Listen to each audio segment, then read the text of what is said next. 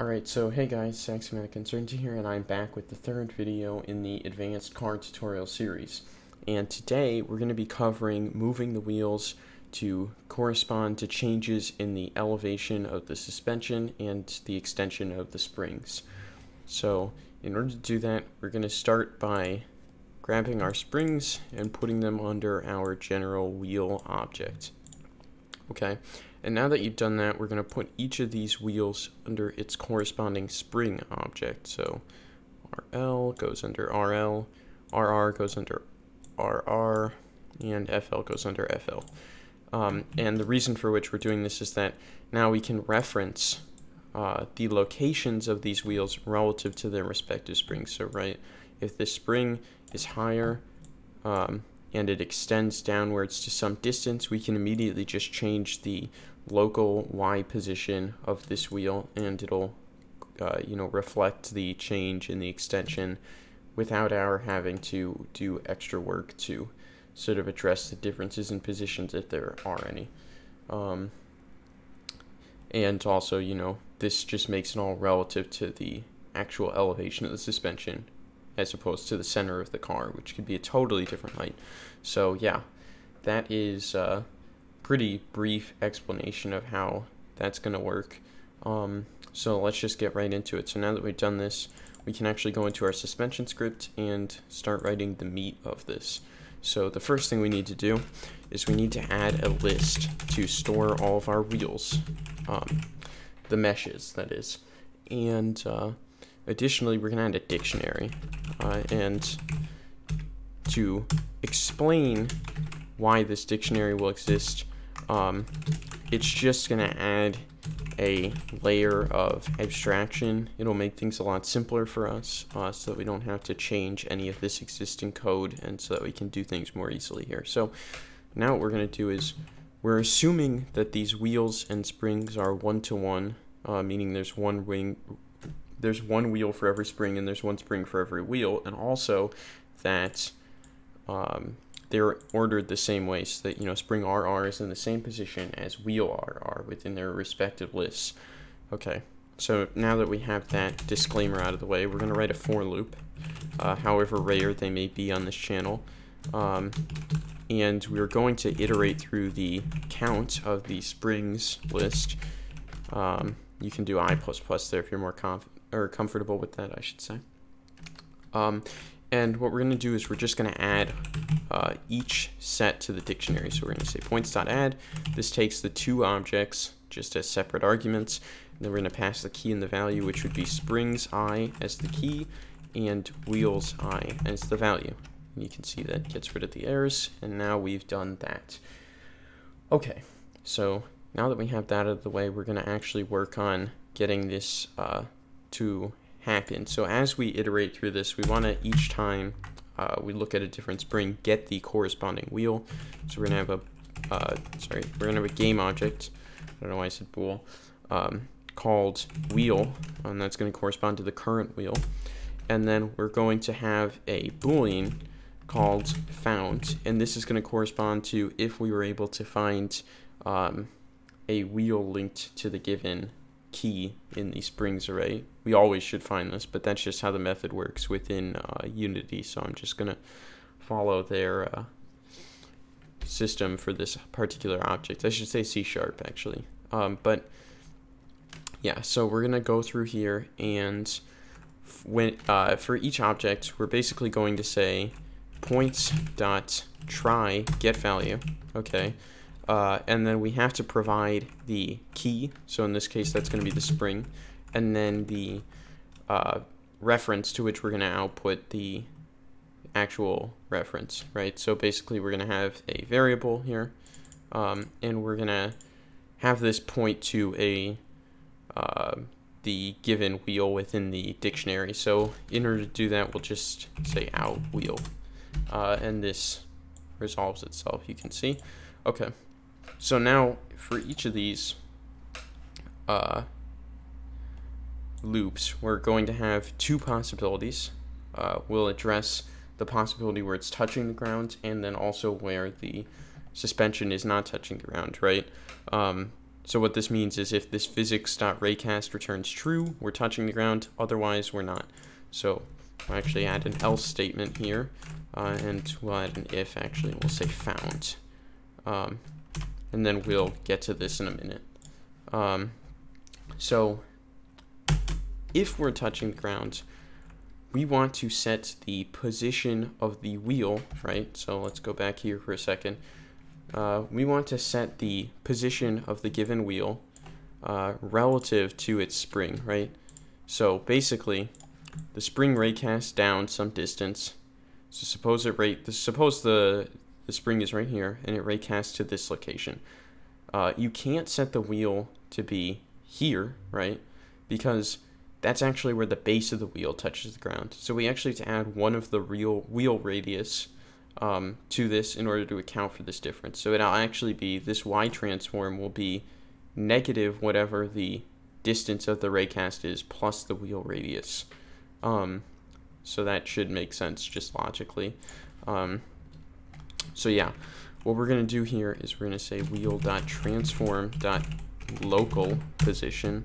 As I mentioned, this is why we've made these, or made it parented, and then this is going to be equal to a new vector 3. And you could do this probably in a better way, but for the sake of simplicity, see, so we have that. We're going to address that middle part in a second. Local position dot z. And yeah, so now that we've set that, obviously we don't want to change the local position of the wheel on the x or z axes, because, you know, we're only really addressing its movement along the axis of the spring in this case. So there's no reason to be changing these two. We'll just keep them as they are. So yeah, now we're going to do the adjustment to the height. And to do this, we need the wheel radius, obviously, minus the hit.distance. But there is a caveat here. So because in your case and in mine there actually is, but in your case there may be differences in scaling between various objects within your car. You can see this is 0.2. You know, the car body, for example, is scaled up by a factor of roughly 25 in each direction, 24 in some axes. We can't really predict, you know, on the basis of each model, how this value is going to look. So we're going to have to divide this by the wheel.transform.lossy scale. And this basically, dot y, I should say, because we're only normalizing the y-axis to the differences in scale.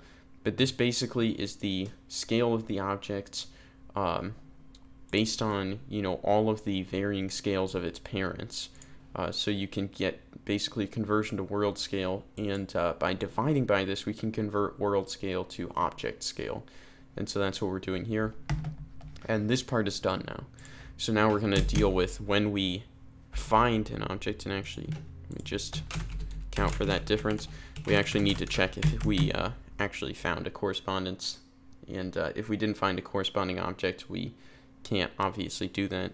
So that's just basic error handling. Obviously, that shouldn't theoretically be necessary if you've done these, you know, previous parts correctly. But yeah. So now in here, we're going to do basically the same thing. And if you want, you can actually change this to just be a vector 3, like dummy variable, essentially. And then you can adjust these elements of the vector 3, you know, inside of their respective parts, and then just change the transform to the vector 3 at the end. But, you know, we're just going to do this. But that would basically allow you to even remove the else if. You could just have a bit up here where you automatically assign it to that position. So anyway, enough of that. Let's just finish this part. So, sorry, local position dot x, and then here, actually, we'll deal with this in a second also, but we have the wheel.transform.local position dot z. It's kind of annoying that it defaults to local Euler angles, but anyway, so yeah, in this case, We have the wheel radius, same as before, but because the wheel is fully extended, the hit dot distance should just be assumed basically to be the maximum distance. So we're just going to put in that max distance value we had from earlier, and now we're going to divide this by, once again, the wheel.transform.lossy scale.y. And let's see what our issue is here. Oh, I'm sorry, I didn't write wheel radius, I just wrote wheel. Yeah, that would have not worked at all. Okay, so now that this is finished, this should hopefully work. Let's run our code, and let's see what happens. And it looks like our car is, oh, I forgot to create our wheel reference.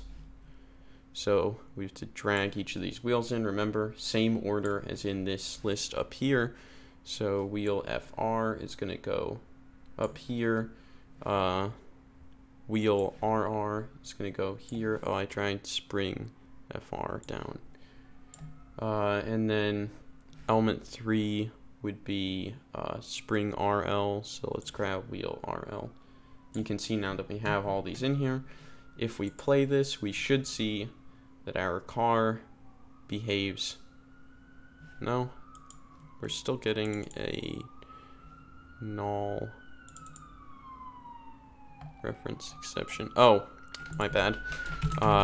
Yeah, that's because we didn't actually instantiate our dictionary up here. So the dictionary is, an actual object, and since Unity can't handle it like it handles lists, we need to manually create an instance of the object. So you can see now that we play it, it actually works perfectly fine. So you can see the car is drifting, and you should see that the wheels are making perfect contact with the ground. You can see, let's just decrease this damping factor so you can see a little bit what happens if I like pick the car up, for example. You can see the wheels are perfectly accounting for the changes in height of the car.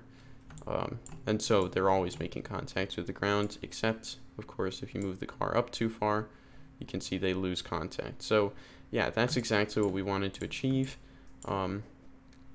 It's a really nice looking result, and you can see it's obviously very responsive because everything is using these variables we've set. You can see if I were to change the max distance, it changes in correspondence to that. And so I can just raise and lower the suspension, basically as I please, and it's perfectly responsive. And yeah, so that was it for this tutorial. In the next tutorial, we're probably going to cover the forward forces and some basic stuff like that, and then after that we'll get into Ackermann steering and sideways friction, some things like that. So yeah, I hope you guys enjoyed this. I hope this was helpful. If it was, leave a like, comment, subscribe, and yeah, I'll see you in the next one.